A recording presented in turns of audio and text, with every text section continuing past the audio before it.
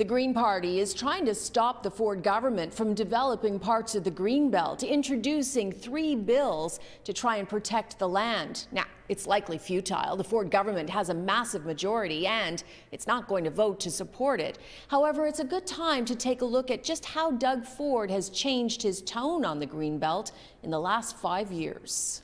We will open up the Greenbelt, not all of it. We're going to open a big chunk of it up. That was Doug Ford before he was elected in 2018. When the Liberals released that video, he quickly changed his stance. We won't touch the Greenbelt. But after he won his second majority, Ford reversed his course again, announcing late last year he was opening up more than 7,000 acres of the Greenbelt for development due to the housing crisis. Lately, his tone has changed significantly on how he describes the Greenbelt.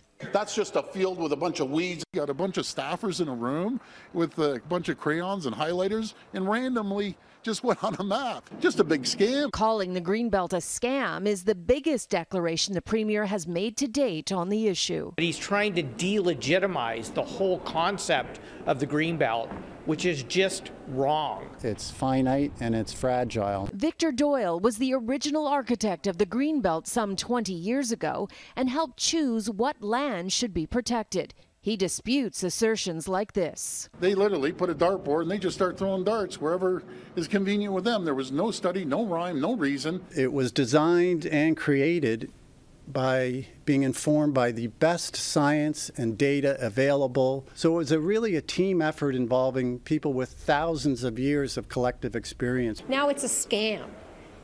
I mean, honestly, now he's claiming that this government has the strongest environmental record in history.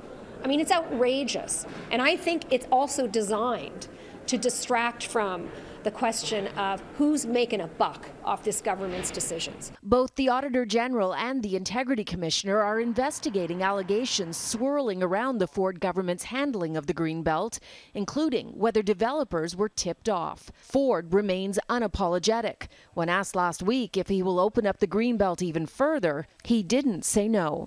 Again, we're going to continue building homes, but where we aren't going to build on ponds, wetlands, and marshes. The Premier has a history of not backing down from a fight, so be prepared for more of this. So it's clear that the only Greenbelt scam is the government scheme to pave over the farmland that feeds us. I want to thank the member from Build Nothing riding, because that's what he believes in, building absolutely nothing.